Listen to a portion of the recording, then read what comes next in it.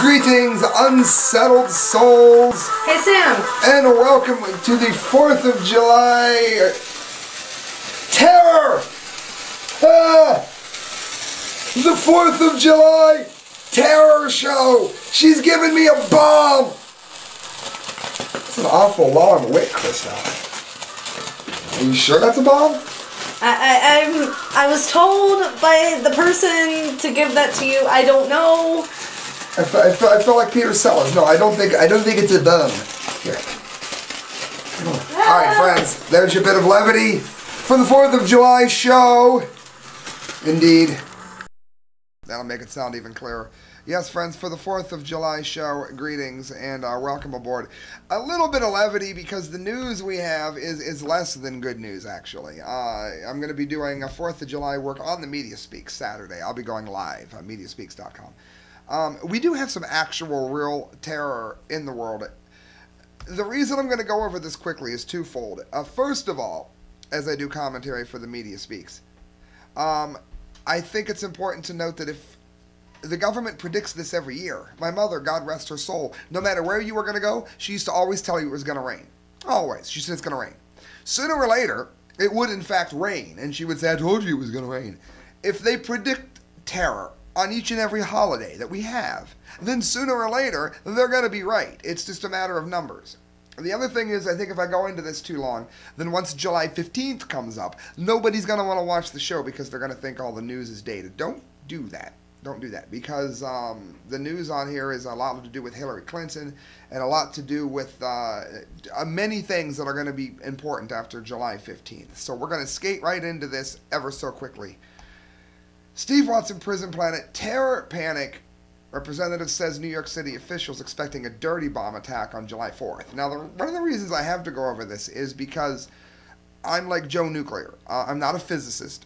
But I'm not an idiot. I know how to read the works of physicists, and we cover them often here in things like Fukushima, Chernobyl, all of that. Well, a dirty bomb, for those of you that maybe just tuned in, it's when you take radioactive material. That would be material that will give you cancer, that will give you heart trouble, that will sicken you throughout your life.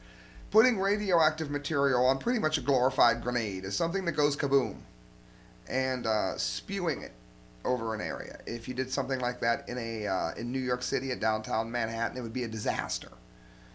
Fortunately, a lot of these substances can be detected, but not all of them. I mean, for instance, if you look at satellite imagery, you can tell where the X-ray machines are in hospitals and clinics and whatnot, because it gives off a glow. Well, at small doses, sometimes that can be rather hard to pick up. There is background radiation, for instance, coming off of this monitor that doesn't want to work today. That kind of thing. It says New York Congressman Peter King was spreading more of his brand of fear on Fox News last night, telling viewers that officials in New York are worried that there's going to be a dirty bomb attack this weekend. While Prison Planet is downplaying this a little more than I am, I will be the first to say that the government has most of the terror that we see are patsies, that the government walked into this. But I think we would be remiss to not pay attention to it. I don't think you should not go out on the 4th of July. That'd be dumb. I'm going out on the 4th of July. I'm going out Friday. I'm probably going to be staying up until the sun comes up. And then I'm having a little get-together Saturday night. And I may be, I'm going to be running sound at Buzzbin. Free shout-out to Noses. I'm going to be doing his loops and whatnot. So, no, I'm not staying home on the 4th of July.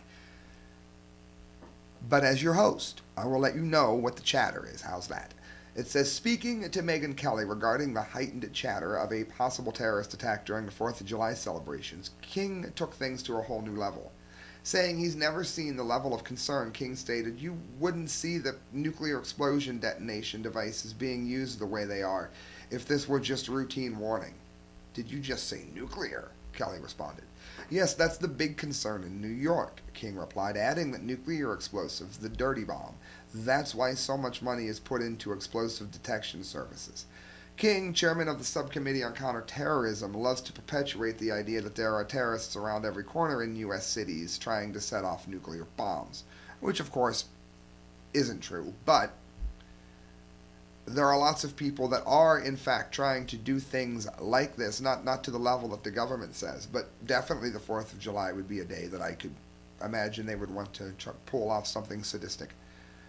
Not so much the suitcase nukes. I know a lot of you are going to ask about that in the comment line. Not so much the suitcase nukes, I say, because suitcase nukes are very hard to maintain. They have to be kept at a certain temperature. They're heavy. They're clunky. It's not just this little briefcase like you see in the comic strips or something. Suitcase nukes are very hard. A dirty bomb, though, if you shielded it right in lead, could be quite a nightmare, actually. It's true. It says in this article that he's obsessed with stripping away freedoms and rights in favor of more aggressive surveillance, and there's links to prove it. He previously referred to Edward Snowden as a terrorist appeaser and a traitor, so I mean, a lot of what he says has very little bearing on me because he's lost credibility with me just by attacking Snowden. However, be aware. Always be aware of what's going on around you. That's your advice for the day, especially, I guess, if you're going to be in New York. Look around. If you do see an explosion, here's some correct views for you. Do not touch your hands or your mouth. But don't touch your hands or your mouth, because you'll get it into your eye, or you'll get it into your saliva, or if you like to keep playing with your nose like I am now that I've filled sulfur in the room with my firework. If you do those sorts of things, then you are breathing in the radionuclides that could be in the explosion. You're putting it into your eye, you're putting it into your mouth.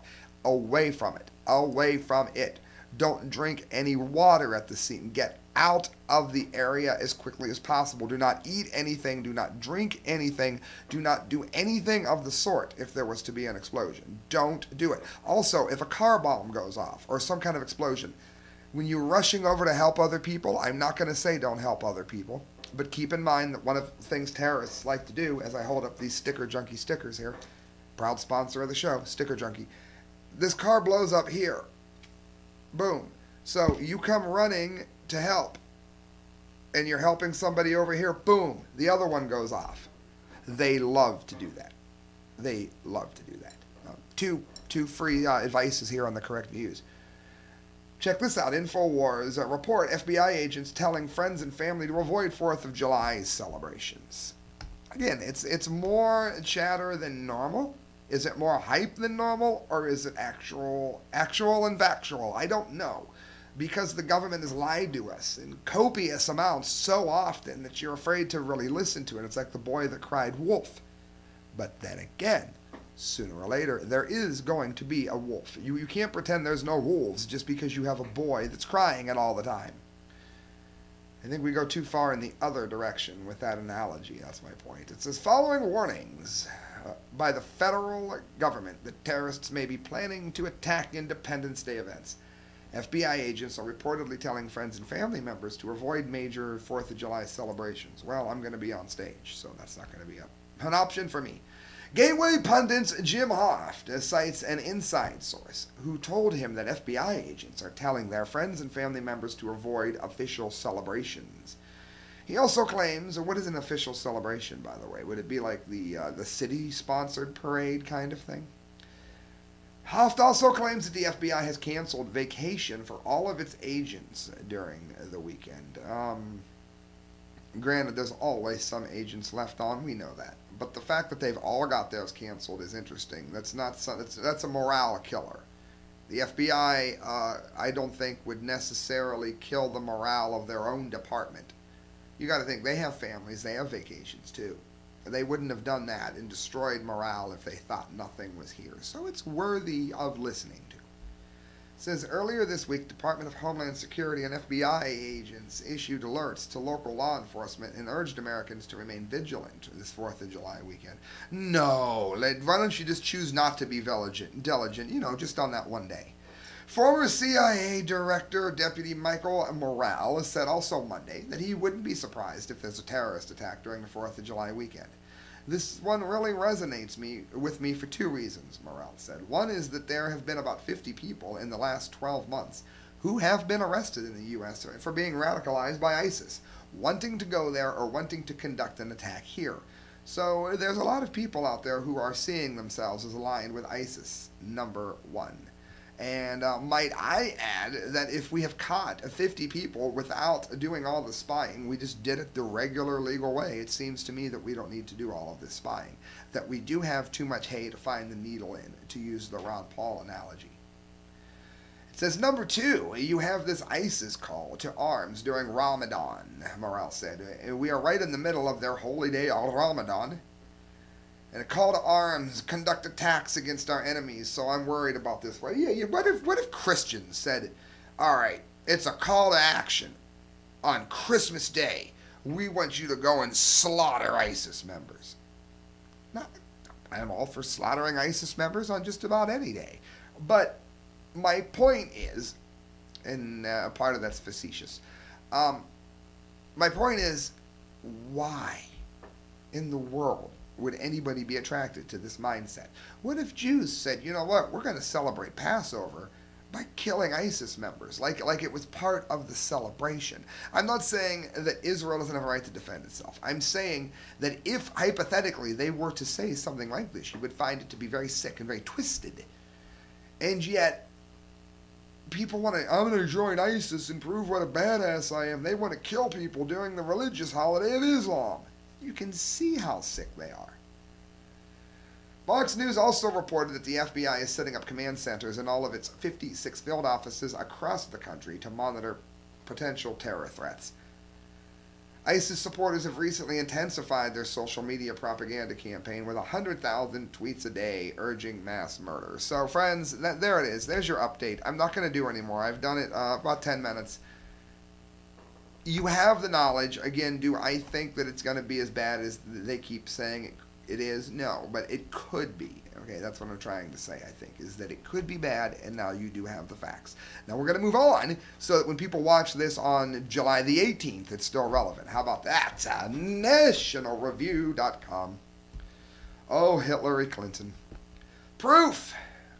Despite denials, White House aides knew about Hillary's private email accounts.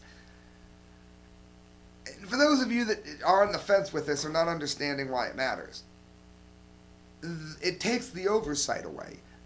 You can't have oversight and responsibility for things like the bombing that she allowed to happen in Libya. You cannot allow that kind of thing to happen because you can't hold anybody accountable if you don't know where the emails are going. They have to go to a certain place, and there are people that have to see them. That is why you can hear Nixon tapes about him calling, and it's not very politically correct. He calls the Bohemian Grove the faggiest place he's ever been to. Why do you think he was speaking like that? Because you're not allowed to hide what you're doing and how you're conducting business when you work for the people. The people get accountability from you. Okay, we are not to be constantly spied on. The Constitution says that they are to be held accountable at all times. We are to be held accountable when there is a reasonable suspicion. This was something you would expect in a kingdom or a monarchy, not to mention the ability to have it hacked. That's a whole nother topic. New Hillary Clinton emails, now that we know why it mattered, released late Tuesday night, this is dated the 30th of June, by the Senate Department, reveal that, despite denials to the contrary, top Obama administration officials were aware within the first 9 months of President Obama's first term of then Secretary of State Hillary Clinton's use of private email server to conduct government business. They've been saying they didn't know. Well, look at this. The White House has not said when President Obama and his lieutenants first learned of Clinton's use of a private email server, noting only that they became aware of it in August of 2014, and there's a link in the article to verify this. And that was after Republican lawmakers got hold of the information that it could become a political problem. But the emails from 2009 show that the Chief of Staff, Rahm Emanuel, that would be Chicago's mayor, is crooked as a dog's hind leg, and senior advisor David Axelrod understood at the time that Clinton used a private email account and server for official business. And again, we just explained why that's a very big deal. Indeed, top officials were forced to explicitly ask Clinton aides for her email address. Now, let me play devil's advocate here. maybe you're listening to this and you're saying, Sam, I like Hillary Clinton, and you're not going to sway me on that. Okay, hear me out. Hear me out. We don't need to part as enemies. Hear me out. If you allow this to happen, then would you have trusted George Bush and his Secretary of State? Would you have trusted him with it? Because if Obama can do it, and I'm assuming if you like Hillary Clinton, then you don't like Jeb Bush. What if Jeb Bush wins? Well, not this election cycle. What if he wins? God forbid. What if he wins? Do you trust Jeb Bush to be able to do this? Because you can't give it to the Obama administration and Hillary Clinton without giving it to every president that comes afterwards. It's an exact attack. It's the exact opposite of what the Constitution is even there for. Axelrod wants your emails, read the subject line of an email from Clinton's Chief of Staff Cheryl Mills in June 8th of 09. Clinton replied that her email account, hdr22@clintonemail.com, can you send it to him or do you want me to, she asked. Does he know I can't look at it all day, so he needs to contact me through you or Huma or Lauren during work hours? But despite this, in 2009's email, Axelrod told MSNBC host Mike Brzezinski on June 17th this year that he was unaware that Clinton was using a private email address and server in government capacity. I was there. I was the senior advisor. I didn't know that, he said. I might have asked a few questions about that. Well, we know now that he lied. I'm looking. If my screen worked, you'd be looking at it too. I am looking at the proof right here. Go to the article at National Review if you're angry at me because I'm just giving you facts. A top Emanuel aide also asked Clinton's team for her private email account on September 5th of 2009. That would be after June for you Usher fans. The secretary and Rahm were speaking, and she just asked him to email her, wrote Emanuel's assistant. Can you send me her address, please? Mills deferred to Clinton. Do you want him to have your email, she asked. Clinton agreed, replying from a different private account, this time hrod17@clintonemail.com. Oh yeah, it's easier to set up your own server than to use the one that's already there. No, it's not. I have a degree in IMT. Setting up a server is harder than using a server that already exists. Common sense will get you through the day. Future Obama counsel John Podesta was also aware of Hillary's private email server. That's 3 people now that knew. Tried you a couple of days ago, but email bounced back, he wrote to hrod17@clintonemail.com on June 25th of 09. Neera Tanden, president of the Center for American Progress, says this is the right one. How are you doing? Podesta was not in the White House when the email was sent, so it's unclear whether he understood that Clinton's account was being used for official purposes. They knew. Okay, they knew. So stop covering for her. You're going to have to admit, even if you're going to vote Democrat, you know what? I'd rather you didn't. I'd rather you voted Libertarian, Constitutionalist, even Rand Paul. Fine. Vote Democrat. But for the love of God, at least pick one that hasn't already tried to set up a kingdom the first time. Okay? Vote Democrat if you must. Why? Why do you have to pick somebody that incredibly evil? Guys, we've got 2 stories to get to. Do not go. The dumdee of the day is, I promise you, the dumdee of the day you want to hear. Don't go. You will regret it. I just want you to know that, as I said earlier, the show's brought to you by StickerJunkie.com. Go to StickerJunkie.com and made these passing time stickers. Let them know you heard about them from Sam. You'll get a discount. They sponsor the show, and they make amazing products. Well, guess what? Mike McLaughlin also sponsors the show, and you can look up him. Why do you want to? Because Mike McLaughlin, Laughlin, you can find him on Facebook, writes some of the most awesome fiction. He writes poetry. Maybe you don't like any of that. You're tuning into a political show right now. Guess what? He writes very insightful political rants quite frequently. So do make sure that you go to Facebook.com, look up Mike McLaughlin, and enjoy.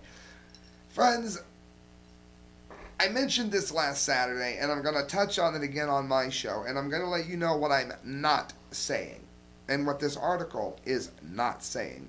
before the amount of hate mail that comes in here to my account looks like a myriad stacked over my head. Current email, prison planning. Gay rights may open the door for pedophile rights. Now, I am not saying that homosexuality is the same thing as pedophilia. I'm not saying that most gay people are pedophiles. I'm not saying anything like that. I happen to think that marriage is between one man and one woman. However, if a church chooses to marry two men, I don't have a problem with it. Did you hear that? I don't. I have a problem with you telling a church that they have to marry you. That I have a problem with. The issue here, rather, and again, I'm no saint. I don't get into my private life beyond what I have to keep my credibility. But I work in an adult club, and I love watching two women mess around. I have no problem with it whatsoever, okay? So I'm like every other red-blooded male. You can call it sinful, you can call it normal, but guess what? I'm going to be honest, okay? If I'm not honest, I have no credibility. The problem here is that pedophiles are saying that they are just like gay people. Listen to that again before you start hating me. I'm not saying it. Pedophiles are saying that they have a preference, or they were born that way, just like gay people. That's going to be a huge problem, because if it goes the way that homosexuality has gone, in 25 years, we're going to have it okay for adults to be sleeping with 10-year-olds. And ask anybody that was alive in the 90s. I remember this little magazine. It was a little fanzine called Tab, way back before the internet. And they were talking about how marijuana and homosexuality were going to be on the rise. And I remember thinking, that's insane. That'll never happen. Well, it did. If it happened here, it would be a very substantial problem. It would be a very, very, very big problem, because I do believe that pedophiles are born that way. I don't think they choose that. The trouble is, you can't have that happening. And again, I'm much more liberal than most people. If you're an adult and you have sex with a 16-year-old and she's almost 17, you know what? Between you and the family, as far as I'm concerned, I don't think you need to spend the rest of your life in prison. I could definitely see you doing some time. Or if her family wants you in prison, well, then you may be in it for a while. But I don't think your whole life should be ruined. Again, if it's many 16-year-olds here, then there's a problem. Have I ever done it? No. No, I've never, before you even say, no. I have no attraction there, thank God. But the problem with this is the direction that the pedophiles are going to take it. And their lawyers will chip away and chip away. And they will work and they will work until they are considered as normal as homosexuals and straight people. Do you understand that? Before you send me hate, that is what this commentary piece is about. So don't go telling me that you're gay and you don't like children and that I'm a homophobe, because you missed the entire thing I just said if you do. A recent Supreme Court ruling on same-sex marriage may soon allow pedophiles to argue that they are suffering discrimination. Using the same tactics used by gay rights activists, pedophiles have begun to seek similar status, arguing their desire for children is a sexual orientation that is no different from heterosexuals or homosexuals, writes Jack Miner for the Northern Colorado Gazette. Sound familiar? Miner, what a name. His name is Miner. I swear, his name is Jack Miner. You can't... Oh, God. Miner notes that psychiatrists are now beginning to advocate redefining pedophilia in the same way that homosexuality was redefined several years ago.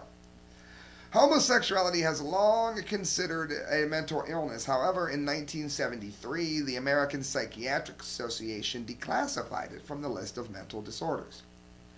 More recently, a self-described organization of minor attracted people, the Before You Act, as in before you act from behind somebody, I'm not even going to go there, Before You Act held a symposium proposing a new definition of pedophilia in the Diagnostic and Statistical Manual of Mental Health Disorders of the APA. And we all know that entire thing is about selling drugs to people. Before You Act and other pedophile advocacy organizations like NAMBLA also cite the APA issued a report claiming, quote, the negative potential for adult sex with children was overstated, and that the vast majority of men and women reported no negative sexual effects from childhood sexual abuse experiences. Notice he didn't even say consensual sex. Do I think a 16-year-old having consensual sex with a 30-year-old is a good idea? Not really. Do I think that the 16-year-old, be it male or female, is going to be traumatized forever if it was consensual? No, I don't.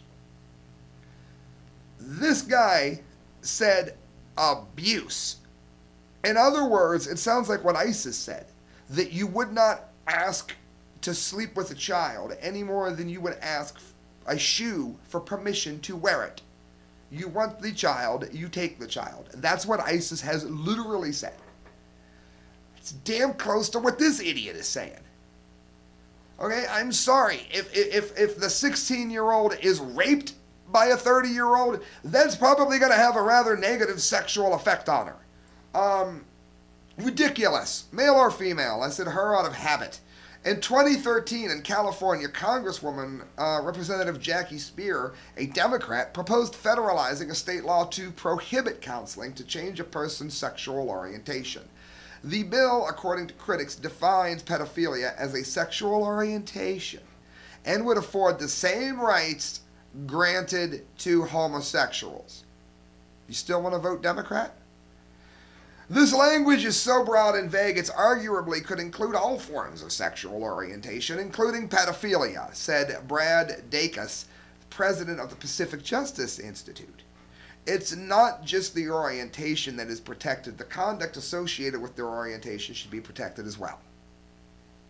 You know what that means? That means protecting having sex with children. And it makes me sick to think about it because I keep saying 16. What if the child's 12? Okay, there's a problem here. There's a huge problem here that has nothing to do with adult homosexuals. Are you seeing that yet? Democrats defeated an amendment by Republicans that stated that pedophilia is not covered as an orientation. A Florida Democrat, Representative Elsie Hastings, said that all alternative sexual lifestyles should be protected under the law.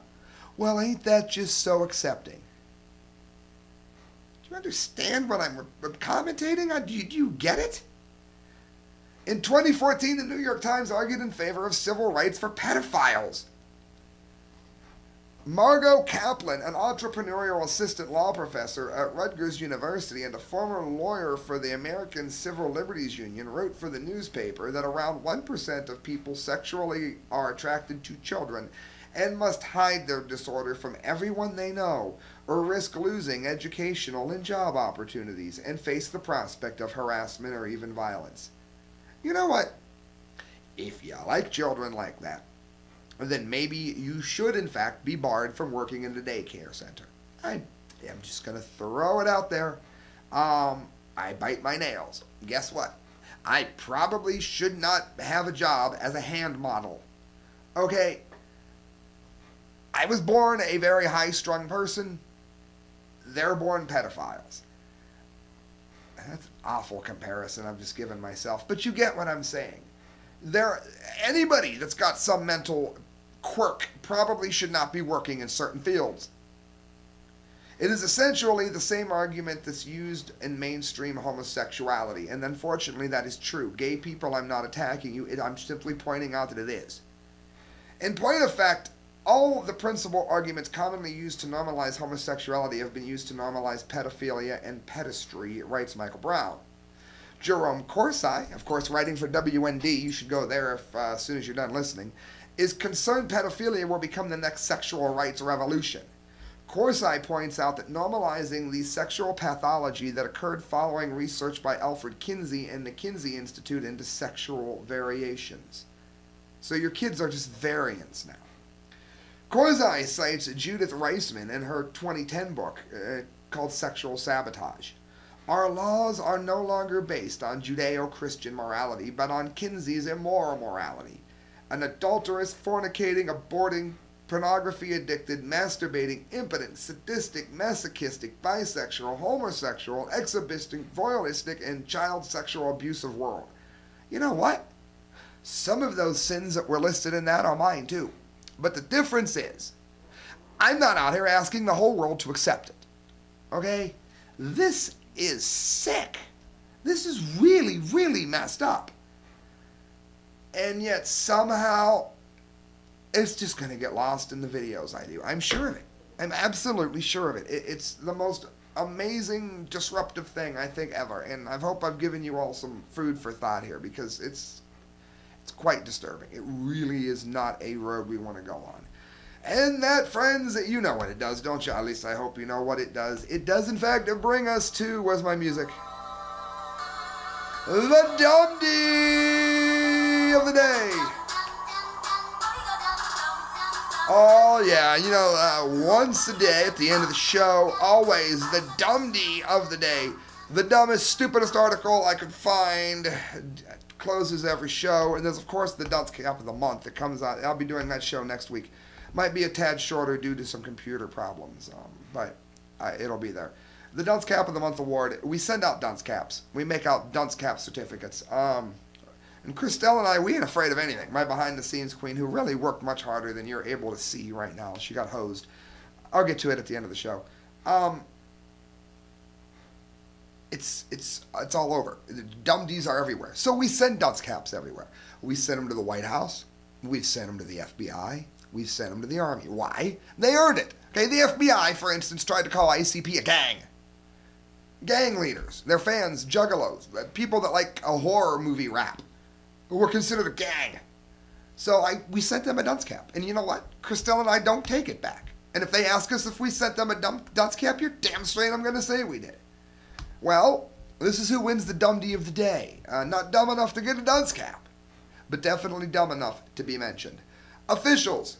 Students' gender identity determines restroom use. Let me tell you what. If you were born with a Y chromosome, you're a guy. How about that? If you get your schlong cut off, that does not make you a woman. It makes you a mutilated guy. Now, I don't have a problem with you getting your schlong cut off if that's something that's going to bring you joy in your life. And many times it doesn't. That's important to know. You think it's going to be okay, and then you do it, and you still don't feel any better because the problem is in your head. But in any event, gender-neutral bathrooms, I don't have a problem with it. Unisex bathrooms, I don't have a problem with it. But this notion that we need to get rid of every norm in order to kiss homosexual ass is for the birds. And don't tell me they don't have a choice. Unless it's rape, all sex is a choice. If you choose to sleep with a man, and you are a man, and me as a guy, I choose to sleep with a woman, we have made the same choice. So don't tell me that homosexuality is not a choice, because all sex is a choice, unless you're being raped. Which Democrats only want to happen to children?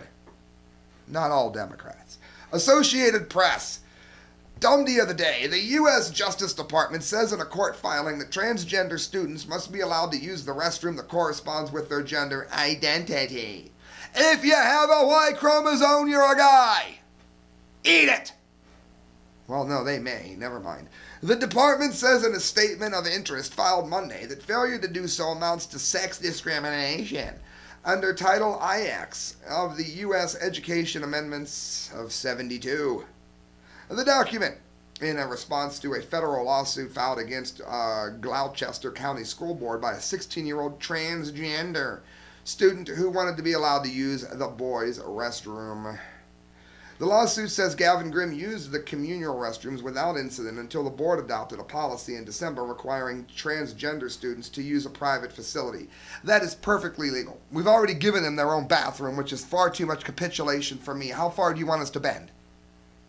The lawsuit seeks unspecified damages in an order allowing Grimm to use the boys' restroom. That, friends, if you can't figure out why it got the dumdee of the day, then I don't even know how you found the show.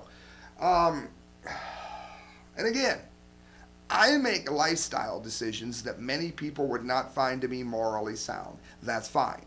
I'm not out here asking for my own bathroom. I'm not asking for you to accept it. And I'm definitely not out here promoting that anybody needs to do anything that I've done or haven't done. That is the difference, and that's the correct view. Friends, you're listening to Sam Gangi of The Correct Views, member of the Media Speaks. Go to themediaspeaks.com and look up the work of Kyle, Court, D. Lake, and myself. We are posting all the time. If you want to donate to the show, that would be great. The Correct Views at hotmail.com. Every penny you give to me goes towards a better show, or at least we try. You probably can't see them. I've got cables everywhere. I have a TV behind me. I've got donations. How you doing, Angela? I got donations. Everything is hooked up properly, and it still doesn't want to work. So we're still working on it. But suffice to say, every penny you give to us does go towards a better show, and help us. Help us keep doing it, and keep doing it we will. Good night, friends. God bless.